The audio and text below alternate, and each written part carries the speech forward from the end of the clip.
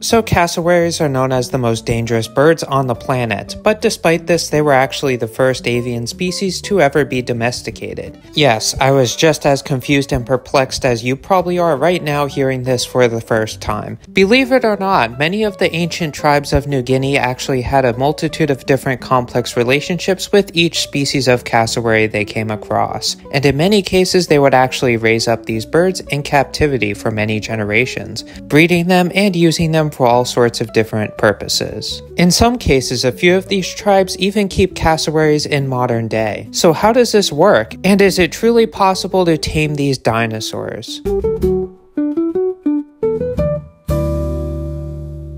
So in case you didn't know already, the cassowary has quite the reputation. They are known for being the largest birds found outside of Africa, and they are also known for being one of the most aggressive avian species on Earth. So why would anyone dare try to domesticate such a creature? Well, you see, the reason's actually quite simple, and it has a lot to deal with the sorts of animals that were currently living on New Guinea at the time of human arrival. Most of New Guinea's fauna consists of a multitude of different dangerous reptiles, marsupials, and a massive variety of different birds, including this freak of nature.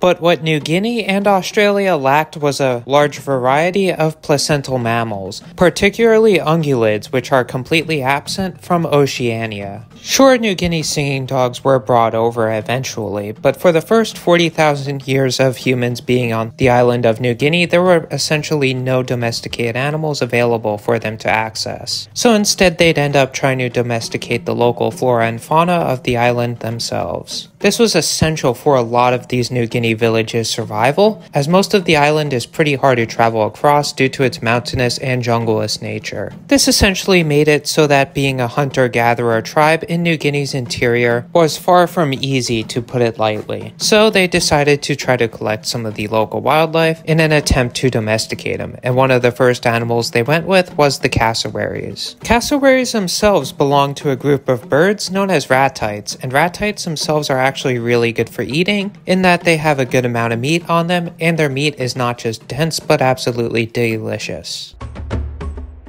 On top of this, cassowaries are known for laying large eggs somewhat regularly during the breeding season, with females oftentimes laying clutches from multiple different males in one season. Because of this, in a lot of ways, their eggs were considered to be just as, if not even more of a valuable food source than their meat. In addition to this, each species of cassowary, especially the northern cassowary, has their own unique feather ornamentation, with these feather ornamentations being quite desirable by many different New Guinea tribes, particularly for decoration and for ceremonial clothing. Heck, even the bones of these cassowaries after they pass have been known to make for quite useful weapons for many of the tribes of New Guinea. So overall, these birds can be quite useful, so it's no wonder that people would attempt to domesticate them. Yet that still raises the question of how it was achieved. In general, male cassowaries are known for protecting their chicks fiercely for the first 18 months of their lives. Because of this, what had to be done was that tribesmen would end up collecting the eggs of these cassowaries and taking them back to their respective villages to be raised up as adults.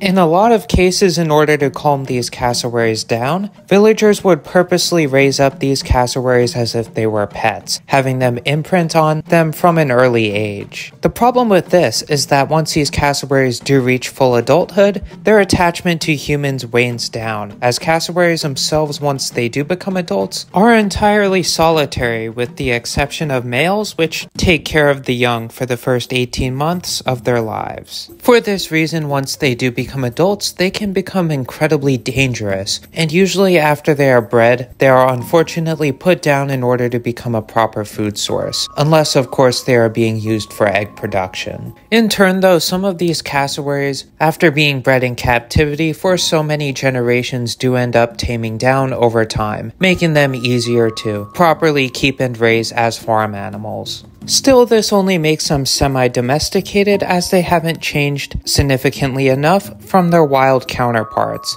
at least when it comes to the southern and northern cassowaries. The dwarf cassowary, in contrast, is a very different story. Based on some archaeological evidence, it has been found that dwarf cassowaries have been raised in captivity for as far back as 18,000 years ago, which makes them predate the chicken and possibly makes them the first ever semi-domesticated bird. But there's actually an argument that this species might truly be fully domesticated. Unlike their larger northern and southern counterparts, the dwarf cassowary is significantly smaller and less aggressive, making them more ideal for captivity. They also tend to be a bit stockier on average, giving them a little more meat compared to other cassowaries when they are of a similar size. Each of these factors combined makes them essentially the perfect bird for captivity, minus, well, all the other cassowary baggage. But a lot of people have suggested that these birds didn't evolve like this naturally, but instead their evolution might have actually been driven by humans. Based on the fact that these are by far the most commonly kept cassowary in captivity by these native tribes, it is very possible that these birds might have originally been created through selective breeding. This could explain their smaller size and why they are less aggressive towards people, but it also explains why these birds are so commonly kept in these native communities, yet are actually incredibly rare in the wild. That could possibly be because they were never originally wild in the first place. Overall, the dwarf cassowary tends to be found primarily in the New Guinea highlands, which just so happens to be where the farming of these animals would be the most necessary. Regardless, it could still be possible that this species evolved naturally over thousands of years without human intervention. It's just really hard to say due to just how isolated most of New Guinea truly is. Regardless, if this fact is proven to be true in the future, it would make the cassowary one of the first animals to ever be domesticated by mankind. Despite this, while this should be pretty obvious, cassowaries do not make good pets. Even after they imprint on a person or another animal, once they become adults, any sort of form of a special bond is completely gone and they can become incredibly hostile incredibly fast. The southern cassowary specifically has been known to kill people on the rare occasion in both New Guinea and in Australia, and they've also been known to kill people in captivity as well. Even though the southern cassowary is the third heaviest bird in the world and can get up to 200 pounds, that doesn't mean the much smaller dwarf cassowary also isn't more than capable of killing at the very least a small human. I mean, look at those claws, it's absolutely horrifying. In turn, this all just makes it more impressive how multiple different tribal communities were able to figure out not just how, but also when to take the eggs from these cassowaries and raise them up properly. In general, it's a common stereotype that a lot of these tribal communities are less intelligent than those found in more developed areas, and really, I feel like stuff like this proves that such a notion is far from truthful. While it would probably never ever actually happen, it is fun to wonder what an actual fully domesticated breed of cassowary would be like. But hey, at least for now we got 3 really cool dinosaur-like species of birds to talk about, not just in this video, but likely other videos in the future. By the way, if you enjoyed, please feel free to like, subscribe, hit the little hype button thingy, because it all helps my ego and it helps me to make some more money. And don't worry, I'll try to get back to making tons of animal documentaries every single week real soon. Goodbye.